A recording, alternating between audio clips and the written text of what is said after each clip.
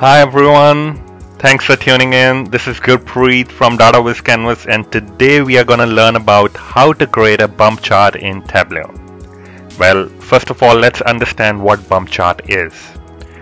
It is a form of a line chart designed for exploring changes in rank over a period of time. Well, this chart is normally used to compare the ranking of any dimension based on a particular measure value over a period of time.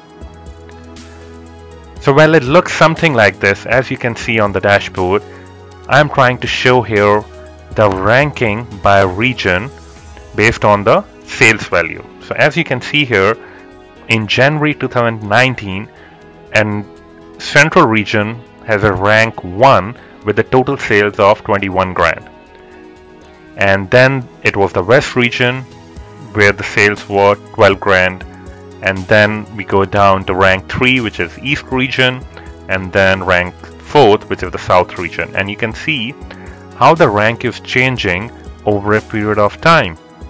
So if we select, let's say, Central region, you can see it went down in the middle of the year and it stayed down till the end of the year. Whereas if we look at, let's say, East region, it was at rank 3, but eventually by the end of the year it picked up the pace and was at number 1 as well. So how we can achieve this? Well, let's get started. It's really easy to create this chart. So first of all, we will go to a sheet, and in this case I have already connected to sample superstore dataset.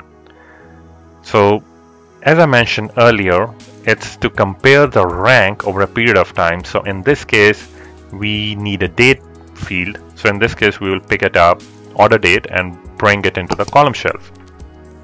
And you can either use year, month, or quarter, but in this example I will use month here, and I will bring the order date into filter shelf, and we'll look at the data only for, let's say, 2019.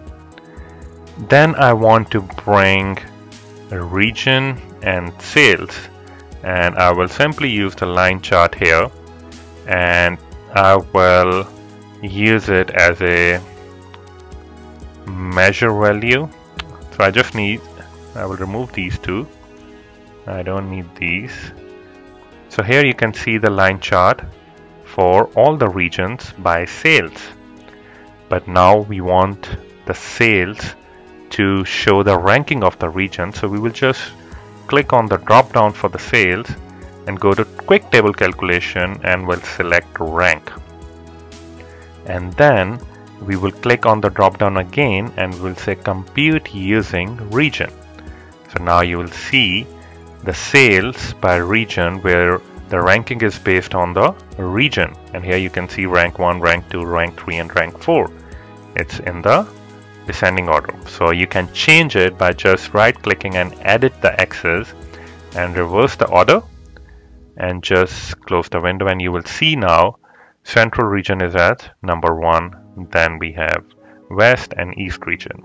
You can bring the sales field into the tooltips and you can see the sales number as well. Also, if you want to make it a bit more fancy, then just press Control key in Windows and Command key in Mac and drag the sales number and create a duplicate version in the rows. Go here and change to circles, and you will see circle appeared here. Then you just need to create a dual axis and synchronize the axis here, and you can increase the size a bit bigger, and you can just do a bit of formatting and your bump chart is created. And it will look something like this after a bit of formatting. Well, I hope you guys like this session, and if you have any questions, please feel free to drop a comment in the section below and we'll get back to you. Thanks for watching, and we'll see you next time.